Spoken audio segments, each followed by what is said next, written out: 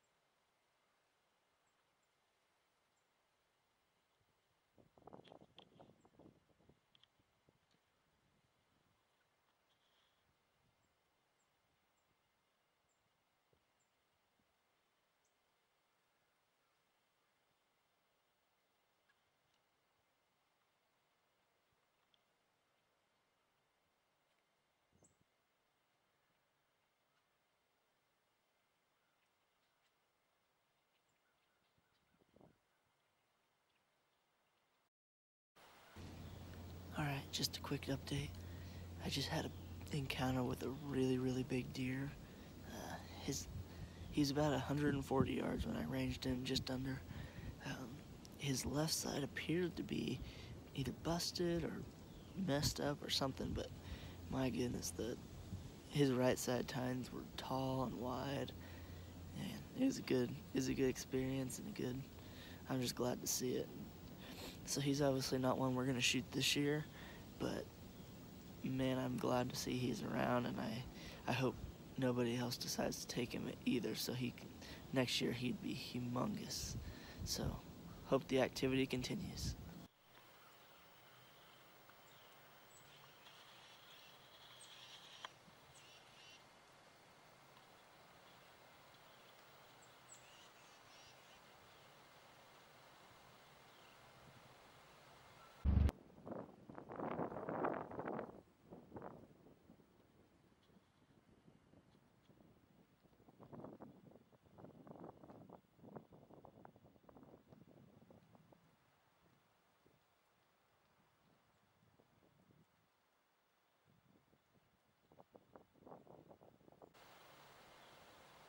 After an awesome morning in the woods, we came in. We actually went to the locker to pick up the doe meat from a couple weekends back, and it is now time to head back to the timber. Josh just got here from Emporia, and we are excited. The wind is blistering from the south at about 20 miles an hour, and it's in the mid 50s, but the deer movement was amazing this morning, and we're hopeful that it continues throughout the afternoon into the early evening. Stay tuned to see what we find.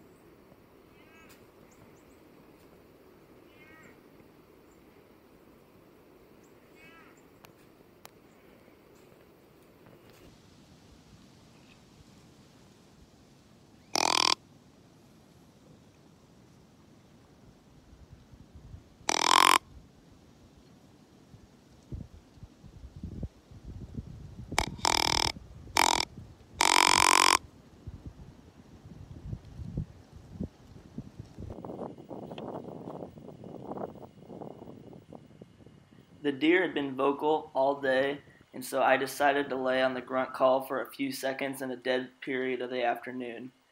Within the next 30 seconds, this young buck had heard me, and he came busting it straight towards my stand.